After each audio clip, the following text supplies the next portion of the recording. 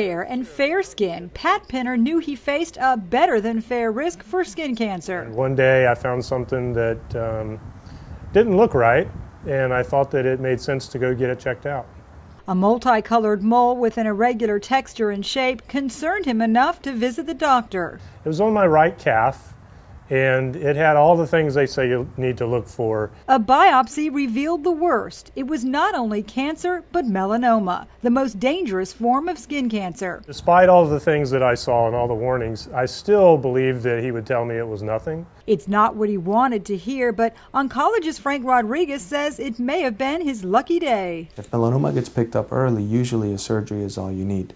However, as the melanoma grows, then the chances that it will infiltrate surrounding tissues or even spread to the lymph nodes or even beyond the lymph nodes to other organs goes up. Pat underwent a radical resection, which meant going back to the site where the mole was and taking out a wider margin of tissue to make sure that there's nothing left behind.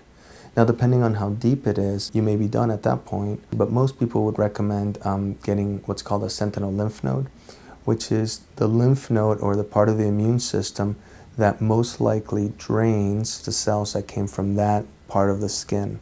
Pat had the sentinel node removed and checked for cancer. The result was negative. In the 10 years since, there's been no recurrence. He considers his doctors lifesavers.